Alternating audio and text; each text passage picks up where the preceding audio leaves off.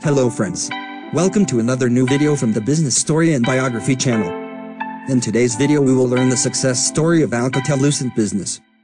Alcatel-Lucent was formed because of the coming together of Alcatel, a small company in Mulhouse, and Lucent Technologies on December 1, 2006. It is a French telecommunications company, which operates globally. It was then headquartered in Boulogne-Billancourt, France. Currently, Nokia Corporation is controlling this company. Alcatel-Lucent is categorized as the first global provider of communication solutions, with a complete bouquet of end-to-end solutions and services to cater to the needs of the customers. Both Alcatel and Lucent Technologies share a common lineage dating back to the year 1986. Operations. The company operates on a shift plan prepared in the year 2013. This plan proposes to position Alcatel-Lucent as specialists in the IP networking, cloud and ultra-broadband access technologies. These technologies are going to be important for creating next-generation networks.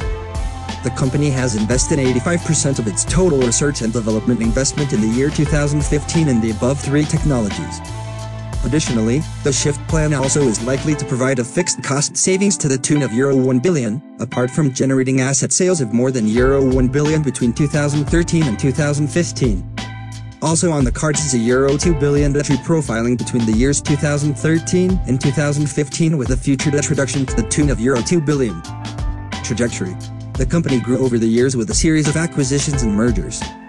Its inception was with the merger of Alcatel and Lucent Technologies. This happened on the 30th of November 2006. During this same year, the company acquired Nordelzunt's radio access business.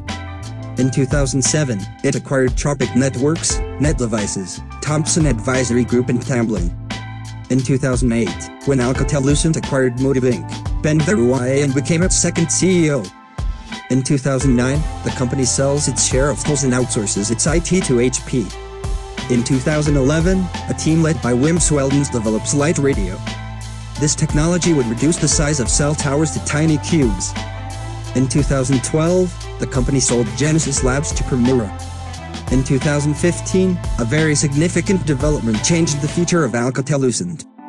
Nokia Corporation announced its intentions to acquire the company for $16.6 billion.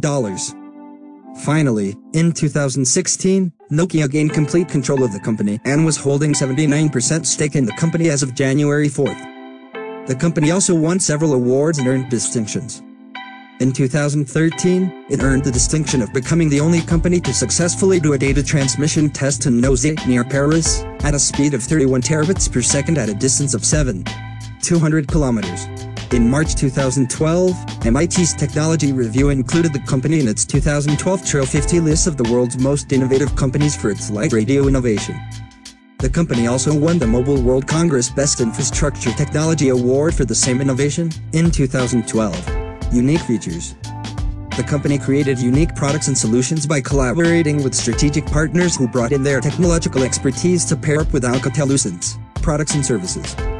Social work. Alcatel-Lucent has taken several steps to improve the lives of the people living in the environments it operates, apart from promoting healthy living and reducing its carbon footprint. Review.